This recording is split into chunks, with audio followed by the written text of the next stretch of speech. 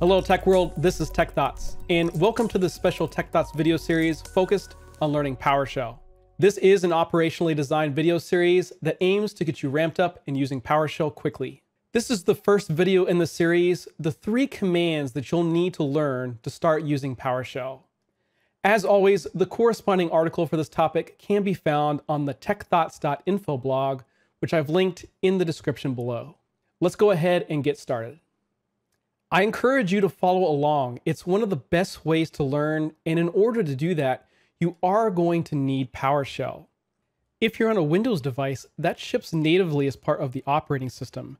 You can come over to the Start menu, type in PowerShell, and get a console session launched relatively quickly. Notice that I have a few different versions of PowerShell here, PowerShell 7 and Windows PowerShell.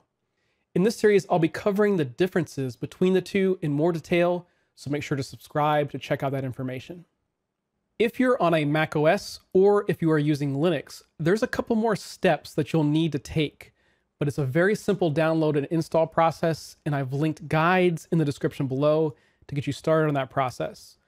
But once you have it installed, it's very easy to launch the terminal window and you'll have PowerShell up and running in no time.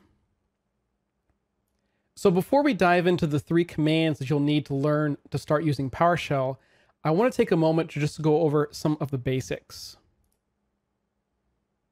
And the first thing is that PowerShell commands are referred to as cmdlets. We can go ahead and run one right now, and that'll be get time zone. So if we click enter, you'll notice that this returns an object because PowerShell does deal with objects. And this particular object contains data about the time zone configuration of this particular device. So if you followed along, congrats, you just ran your first cmdlet. The other thing about cmdlets is they follow a certain structure. PowerShell is designed to be very easy and accessible, and it follows a verb-noun structure, which makes it a little bit easier to learn. So if we look at this get, that's our verb. That's the action that's being done. And then our noun is time zone. That's the thing that's going to be acting against. And so we can infer a couple things because of this verb-noun relationship. The first is that because it's using get, we can kind of infer that this is a read-only action and it isn't going to change anything on our device if we run a get command. We can also infer based on the get that there might be a more actionable verb like set. So we might check to see if there's a set time zone using IntelliSense. So I'm going to start typing using set time, and I'm going to use tab on my keyboard for auto completion. And we see that in fact there is a set time zone. So even if you don't have all the commands memorized, which is not very likely, you can infer based on the verb-noun relationship what available cmdlets there might be to you. So again, PowerShell is designed to be extremely accessible. It's designed to make you faster, quicker, more accurate, and to that end, there's really only 3 commands that you need to understand to start using it pretty effectively. And the first one is get command. We'll go ahead and clear the screen using clear. This is one that you'll just have to memorize. And based off the verb noun that we learned a moment ago, we can infer that this is going to get some commands. And if we use a common programming tactic of using an asterisk, which acts as a wildcard, what's going to happen right now is that this is going to get every single cmdlet that's available on this particular device. So if we click enter, you'll notice that this is going to return every single command that this device is capable of running currently. So that could be pretty interesting to explore as you find out what commands are possible, but most of the time you'll be focused on trying to accomplish a certain task. So let's go ahead and clear again, and let's see if we try to focus on, say, processes. Does this box have the ability to run commands related to processes? So we'll use wildcards again, and I'll run get command and wrap the word process in wildcard asterisks. So again, this cmdlet using verb noun is going to be acting against this particular wildcard name and seeing if there's any cmdlets that contain this word process. And we'll go ahead and click enter. We can see pretty unsurprisingly that we do have a couple of cmdlets that are capable of doing things with processes on our system. We have git process. We have start process, stop process, and of course, all of these adhere to that verb-noun relationship that we discussed a moment ago. As someone new to PowerShell, you might be thinking to yourself, well, that's great, but I don't have a lot of confidence that, for example, start process does what I think it does. The verb noun is nice, but maybe I'm wrong and I don't want to break something. Well, that's where the second command comes in, and that is git help.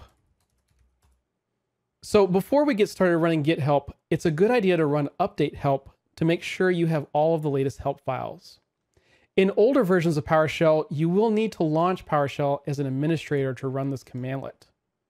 So on a Windows device, you would need to find your launch console and then right-click and run as administrator. That's how you would launch a PowerShell window as admin inside of Windows. And here you can see this is delineated with the administrator prefix, letting you know that this console session is running as administrator. In modern versions of PowerShell, you can just run update help. So I'm going to Control C and run update help. This commandlet will go out and fetch all of the help files for all of the commands, making sure that you have the latest help that's the most accurate. On the Linux side of things, you would simply run update help, and it will update all available help files as well. Okay, with update help complete, what we can do now is verify if our theory is correct. Does, for example, stop process do what we think it's going to do? So we can simply type in git-help, the second command that you're going to need to memorize, and then follow that with stop process. And if we click enter, what you'll see here is a synopsis of what stop process does.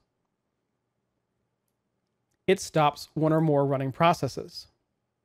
Below, you'll find a more in-depth description about what the commandlet does, and you're welcome to read through that.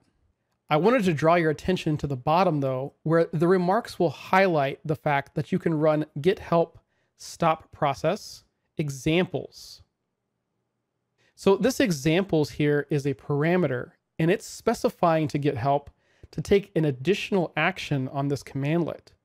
So we'll do git help stop process dash examples. And because we provided the examples parameter this time, we get several examples that are provided back as a result. So we'll see an example of stop process name notepad. And this is how you would go ahead and stop a notepad process. And again, because this is using an action verb of stop, we can infer that this is going to take an action against our machine, whereas git is read only. So armed with these two commandlets, git command and git help, you can basically teach yourself every single command that's on the box. Linux users, nothing changes for you. These commands work exactly the same. This is one of the empowering things about PowerShell. Learning one language enables you to perform actions on both operating systems. So using, for example, git process, we can see processes on Linux just as we did on Windows a moment ago. So now we know how to find commands and how to evaluate if they do what we think they do. The last command that we need to learn, and we'll go ahead and clear the screen with clear, is going to be git member. Git member is the more complicated of the three. So as discussed previously, PowerShell deals with objects. And we saw a moment ago that get time zone returned an object. But what type of object was that? Well, we can use git member to evaluate what type of object we're dealing with. So if I run git date, this appears to return some type of string that says it's Sunday, May 15th, 2022. But is this in fact a string? Well, let's evaluate it with git member. So we'll do git date, and we will do git dash member. Don't worry too much about what this is right here, right now. We'll get to this in great detail in a later lesson. So make sure to continue in the series to learn more about what we're doing with this pipeline. So we will pipe git date to git member, And if we click enter, we get a lot of stuff returned, but I'm going to teach you a little bit about how to evaluate the results of this. So the first thing, if we scroll up, is that getDate is returning a system.datetime object. This is the type of object that is returned to us. Now, as you can see, there are a lot of methods that we can do against this particular object, but for the purposes of this lesson, I want to draw your attention to the properties of this object down at the bottom. Note that this object, the datetime object, has many different properties. It has date, day, day of week, day of year, hour, kind, millisecond. So this is a very complex data object, and it contains a lot of information about the date. Now, some commands, like getDate, only return the information that PowerShell thinks that you're most likely going to want, which, you know, is a very nicely displayed datetime string format.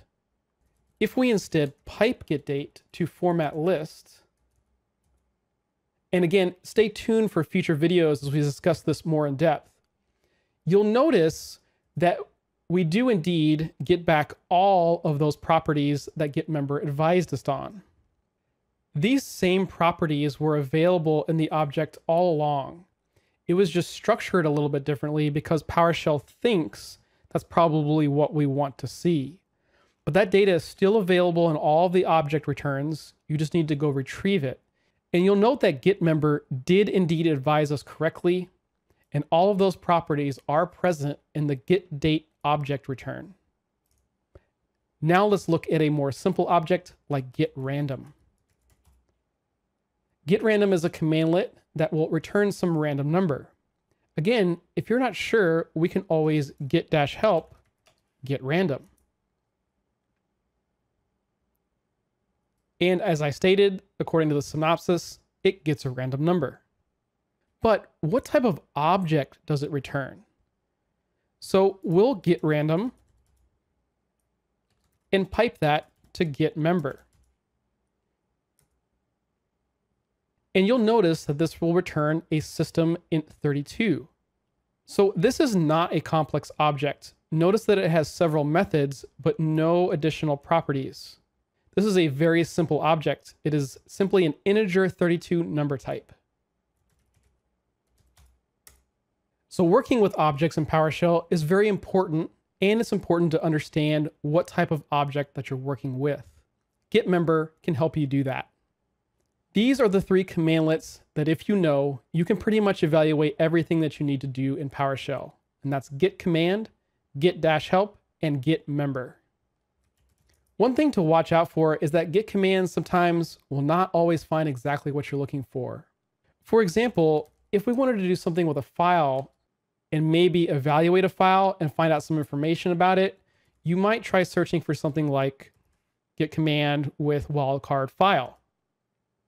And as you evaluate some of these, you may find that some of them don't necessarily give you exactly what you want. There is not, for example, a get-file commandlet. So sometimes even armed with getCommand, you won't be able to find necessarily the exact command that you're looking for. That's not a big deal. Simply come back to Google and fire up a quick search and say something like PowerShell get file information. This will very quickly lead you to the correct commandlet.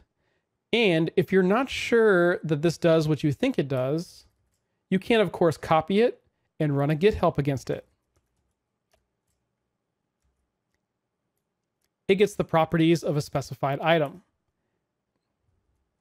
And if we run this with the examples parameter, we can see some examples of this get command against various different files. So this seems to be what we're after. And you can safely run this because we understand the verb noun, and this is going to be read only against a file. It is not going to make any changes. Okay, so I will leave you with one bonus commandlet. PowerShell can't do everything, right? Or can it? So for example, native PowerShell is unable to send Telegram messages. It just can't.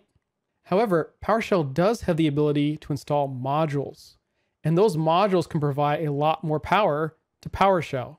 So our final bonus commandlet is find module. And if we provide it the parameter tag, we can look up something like Telegram and see if there's a module out there on the PowerShell gallery that is capable of adding Telegram capabilities to PowerShell. If you can think of it, most likely someone out there has written the capability. So find module is a fantastic commandlet to know.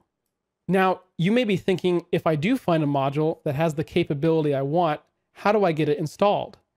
Well, now that you understand how to use git command, git help, and git member, you have all the tools necessary to figure out how to get that module installed yourself. Hint, there's probably a commandlet for that. Don't forget that all of this information is available in written format on the techthoughts.info blog. And if you found this video helpful, go ahead and click that like button and subscribe for more Tech Thoughts videos.